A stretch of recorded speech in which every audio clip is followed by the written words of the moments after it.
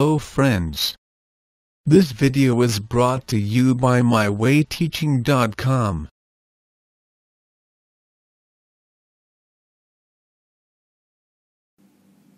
Making a graph makes the study of the data even easier, and bar graph is the simplest of them.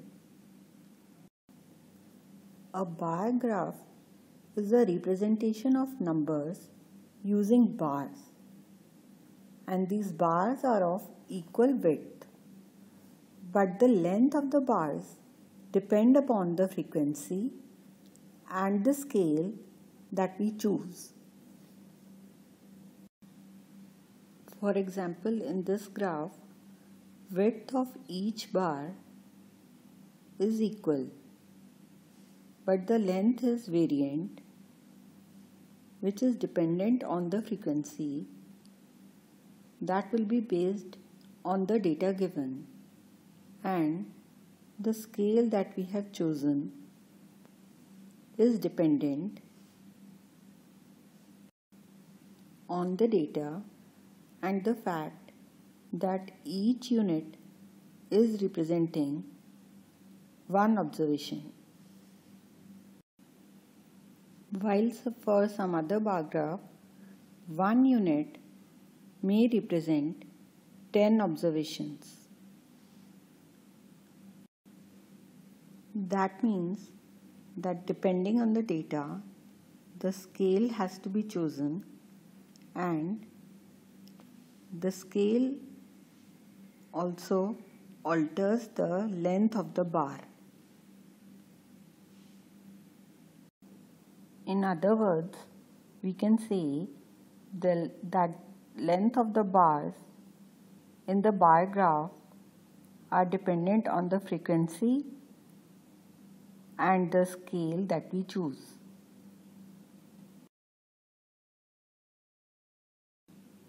Let us read the question. 200 students of 6th and 7th classes were asked to name their favorite colors so as to decide what should be the color of their school building. The results are shown in the following table. Represent the given data on a bar graph and answer the following questions. To draw the bar graph, we will start the scale at 0. Now let us try to choose a suitable scale. The greatest value in the data is 55.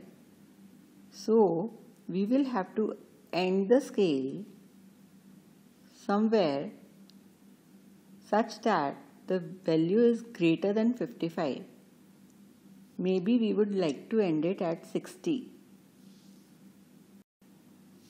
Let us make equal divisions on our vertical axis and start with an increment of 10. Hence we have chosen the scale 1 unit is equal to 10 students, and we have mentioned that we are depicting number of students on the vertical axis. Also note that we have to choose a scale such that the bars that would come should not be too long nor too small. Also on the horizontal axis, mark equal distances and depict the other variant factor, that is the favorite colors. Now we will draw bars of equal width according to their likings. Now since 43 students like red color, corresponding to red color on the horizontal axis, we draw a bar of length 43 units. Similarly, Since green color is liked by 19 students, a bar is drawn whose length is 19 units.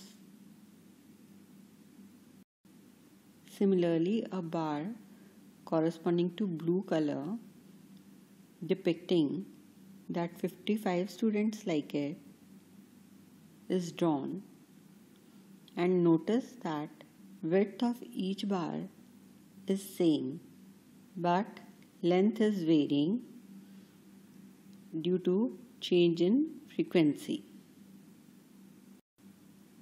Similarly, corresponding to yellow color and orange color, we make bars depicting 49 students like yellow color and 34 students like orange color. Now let us read our question further. Answer the following question with the help of the bar graph. Which is the most preferred color and which is the least preferred color? And secondly, how many colors are there in all? What are they? Now looking at the graph, we can see that the longest bar is of blue color. That means blue is the most preferred color. The shortest bar is of green color, so green is the least preferred color. And there are 5 colors in all, namely red, green, blue, yellow and orange.